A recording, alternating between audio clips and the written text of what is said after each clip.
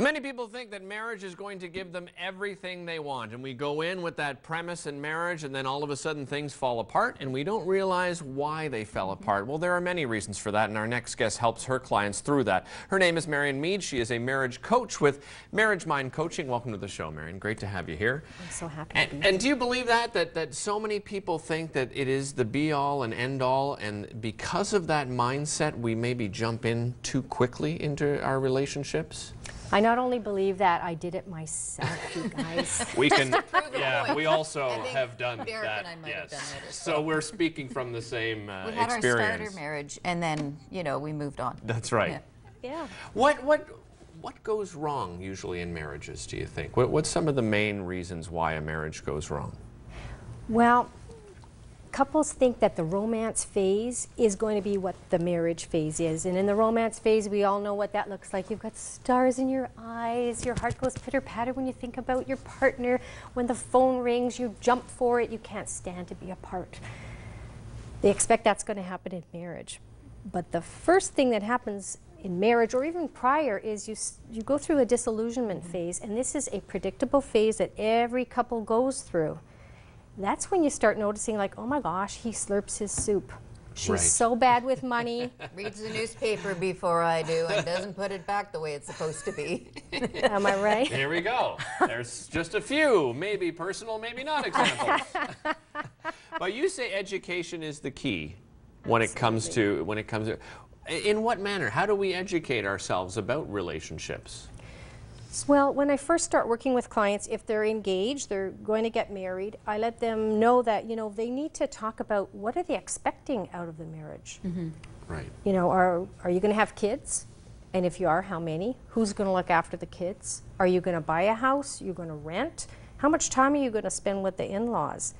And are you a clean freak and your partner isn't? How are you going to manage that? Who's going to do the chores? All those kind of things. And also recognizing that disillusionment phase that I mentioned it's essential, it's healthy, and it's normal in order to get to the bliss phase, which comes after that. But a lot of couples panic. They're just like filled with anxiety. They figure, oh my God, I've made a mistake. Who is this turkey? That's appropriate. No, she really, yeah, she mentioned. She's a bit of a turkey. Who is this turkey that I married? We've got nothing in common, and you know, I don't know how I got stuck in there because I'm awesome. I once interviewed Peter Post, who is the great-grandson of Emily Post. Okay. You know, the etiquette lady. Yeah. From way, way back, and he's written a bunch of books, and one of them was called Essential Etiquette for Couples. And his premise is that if we keep our good manners, like picking up your socks on your side of the bed, Joe, and you know, not passing wind in front of each other and just going, hey, you know. Yeah, I mean, that's part of the breakdown. Just basically good manners, right? And because it shows respect. And that he says that if we showed good manners that we have when we're dating, if we show the same kind of respect and solicitude when we're dating, we would have a lower divorce rate. Do you think that's true? 100%. I 100% agree. It's the tried and true stuff that people think maybe is from back in Granny's day, but it's absolutely true. We all have a need to be appreciated. Yes. And part of that appreciation is about respect. We want to feel respected. And when that's not there, that's when you have a breakdown, for sure. As well, Marian, would it even be just looking after yourself? You know what I mean? Like sometimes we get in a relationship, we're like, oh, they don't care what I look like, you know, we're in this together, and do we kind of let ourselves go, perhaps a little bit too? Yeah, absolutely. And when you think about it, like in that romance phase, what are you doing? You're getting all dressed up, you're doing your hair, you're going to the gym, you're going out dancing, you're doing fun things together, you're having lots of laughs. Then you get married and you're schlepping around in your The gym membership is canceled. Yeah, you parked on the couch eating Cheetos, you know. No, it's true. I love that you brought this in because this is an idea that you have, a journal for couples. Describe the purpose of this journal. So no matter whether couples are coming to me during that phase, when the disillusionment phase, when they're like, oh my gosh, I'm out of here, or whether they're coming for marriage preparation, I give everybody a journal to write in, and it's called the Partner Appreciation Journal.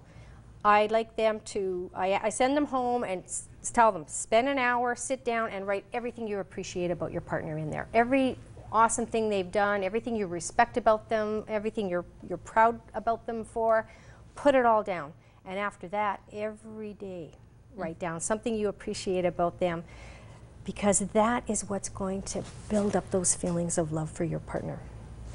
You read that and you remember, and not Is it just for you personally, or do you share it with your partner? share, let your partner know how much you love them. This is similar to what we did at dinner the other night with Yes, you and Monica and that's Joe. right. So in our family, we have a thing called The Reasons I Love You. And Joe and I send each other 3 reasons on Facebook every day. And we have done for the past 6 years or something. But they're very specific to what's going on. And, you know, we might have had an argument and, you know, I love you because you let me have the last word. And I know that was hard. It's funny, but. Yeah, I like it. And we sat down and did it at dinner the other night. And it was, everybody just feels so good at Yeah. the end of it. And you feel appreciated and cherished. Yeah, absolutely. Well, there's this, Marian, there's almost a human nature of not doing that enough. Not even for our close relationship, but any relationship that we have. We always seem to point out the negative rather than emphasize the positive. It's part of our wiring that we naturally focus on the negative. It's just a natural thing. We actually have to train ourselves out of that, and that's what writing in the book does. It gets you getting onto another circuit in your brain. Resets your... Yeah, resets it. And so, yeah, what the tendency is, though, is for us to criticize and nitpick at our partner. And if you want to fizzle that sizzle, that's the way to do it. Yeah. Don't be fizzling the Don't sizzle. fizzle the sizzle. Don't do it. Jay Sizzle. What have you got here? You brought the CD along as well. You had mentioned that you were going to bring this. Yeah, so I just put together a little audio called Wide Awake Marriage. It's a little bit of an introduction to marriage preparation, what to expect in a relationship. So I talk about loving yourself, about being a mindful participant in your marriage. You don't want to just, you know, get in the car to your, you know, on that marriage journey and just be oblivious to what's going on. You be a participant in what you want to have happen. It talks about commitment, about intimacy, about sexuality, all kinds of different things like that. It's a really great introduction, and I'm going to be speaking at the Ottawa wedding show on Saturday and Sunday, and I am going to be giving out these audios for free. Fantastic. Oh, terrific. Yeah. Excellent. We like free. Yeah, Yeah. it's my favorite 4-letter word that I'm allowed to say on TV. Yeah. Marian, thank you so much for joining us. It's a real pleasure having you on the show. Some great tips and advice. You Yes, could thank visit you. marriagemindedcoaching.com to find out more information and see somebody if you need some professional help before it's too late. Don't go away. We're back talking with the Canadian Hearing Society and some of the challenges that the deaf and those that are hard of hearing have when it comes to employment. We'll be back with that right after this.